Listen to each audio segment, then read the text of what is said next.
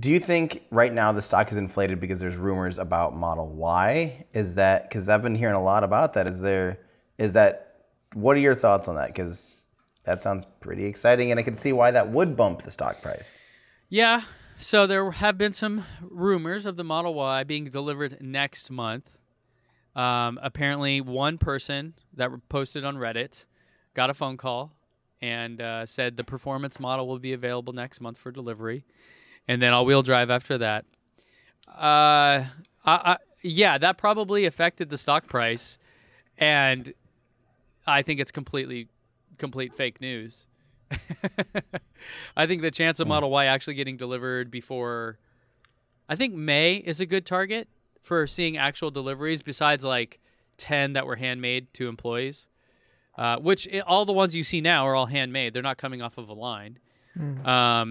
But I think that the Model Y is going to surprise in a lot of ways with other technology that's different than Model 3. I know in the exterior and the interior, like, it looks the same, but I think the Model Y is going to be a dramatically improved tech that actually powers it. So we'll see what happens there. But What? Like, do you have any it sounds like you're knowing something. You're holding off. Do you have any speculation on that? I know there's that wire situation. I don't know what you call it, but they're cutting down on the amount of wire. The flex circuit should cut down on the wiring, makes it easier to produce, and it's like an order of magnitude. It's like 100 meters versus a kilometer difference.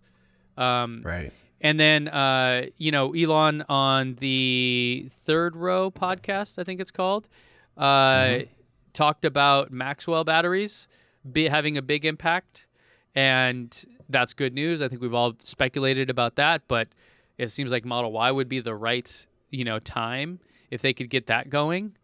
I just think that we're going to see a lot of stuff here that the Model Y is going to be sort of a sleeper, I think, and probably blow the doors off of a lot of other thing. Like it's gonna be if my the rumor mill here and my prediction, it's going to be a thing where you're like, oh, it just was a boring unveiling. It basically is a copy of the Model 3 with a couple different functional tweaks. But you're going to look at the specs and go, oh my God, what is this? It's like something we've never seen. So you think so? I think it could be. I think it's a sleeper. I think people are but which specs?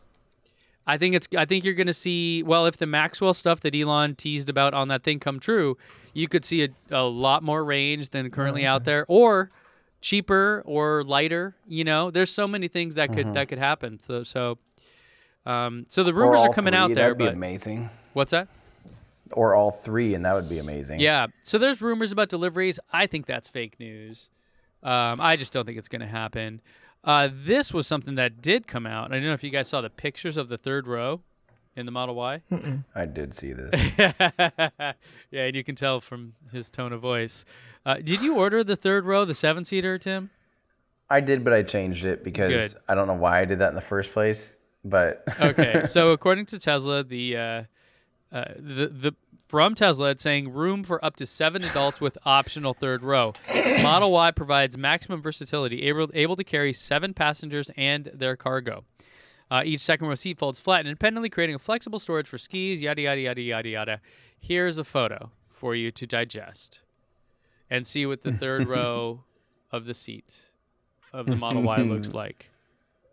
For those of you just listening, so I have a good friend that is a quad amputee. He would fit great back here. Right. There you go. I was thinking if you slim down your calves a bit, maybe. And then have no feet or anything. Because it just is straight. Like, it's totally flat. Like, it looks like it goes like 3 inches forward and 3 inches down from the end of the seat to the floor and the seat in front of it. You could maybe put a broom handle in there, basically. Now, so are those on rails though? Like, could the middle seats scoot up some? Give a little extra room? I'm sure. Yeah, it must be. Now, if you're in Kentucky and you're working and there's a jockey convention, this would be an excellent mode of transportation, I think. But that's about the size of the person that's going to fit back here. I mean, I wouldn't even, I don't know. It's just it's a joke, basically. Like, this to me is stupid. This is a bad design. Well, what about What about 2 car seats? No, You're a dad. absolutely not. I mean, maybe a booster seat. Yeah, when your kid's older. The little bumpy things. Yeah, so the booster seat just basically elevates them so the shoulder strap on the seatbelt comes across to their chest. You know, other than but like an actual car seat, no. I don't even think I have a buddy that has that puts him in the back, the third row of the Model X, and even that, I mean, because we thought, oh, that'd be kind of cool, and I look back there, I'm like, no way, man, absolutely not. So, I mean, I'm sure it would fit, but holy cow. That'd be like, you know, punishment. Like, hey, you were bad. I'm going to put you in the third row. No, not the third row, Dad. Exactly. And we are going on a road trip, you know. So, yeah. We'll see. Tell that to your therapist someday. I will have to say, so remember, I do actually have a reservation for Y. And a trip like this makes me really wish that if the Y could keep up with the range and, you know, if it had a little bit faster range, a little bit faster charge rate or something, you know, than the 3 to kind of counter its inefficiency, because it is less efficient than a 3 since it's bigger surface area, a little heavier.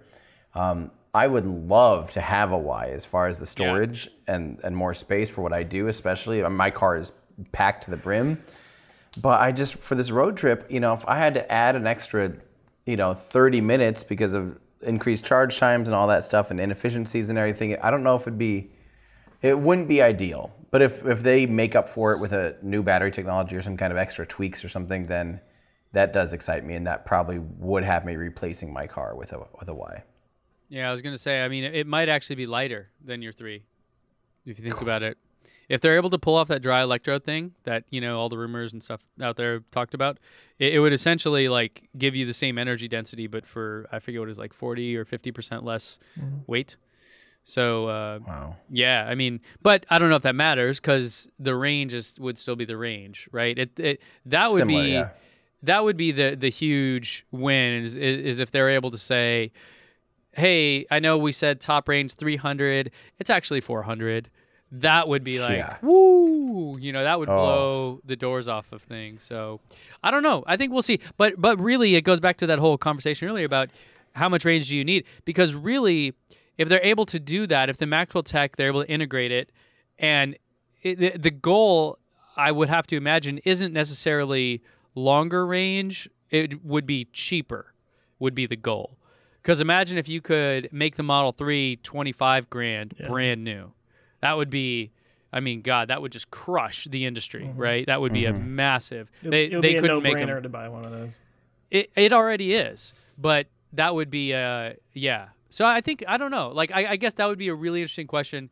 You know, if we ever got to ask Elon stuff about, hey, you know, what is the strategy with this? It's probably all the above, right? You probably will have a longer range one, but is the bigger goal to make it cheaper? Or is the bigger goal to make it, you know, better, faster charging? Or like, what is the main reason to, you know, advance this other than the sake of just like constantly innovating? Hey, thanks for checking us out, guys. I hope you enjoyed this clip from our podcast. We do a weekly show here on YouTube, so make sure to subscribe to Our Ludicrous Future, where we discuss all the things that are going to make our future totally ludicrous. You can join us here on YouTube or at any of your favorite podcast places. Plus, if you want to get some behind-the-scenes stuff and join a cool community, you can help support the channel at patreon.com. Thanks a lot. Thanks, guys.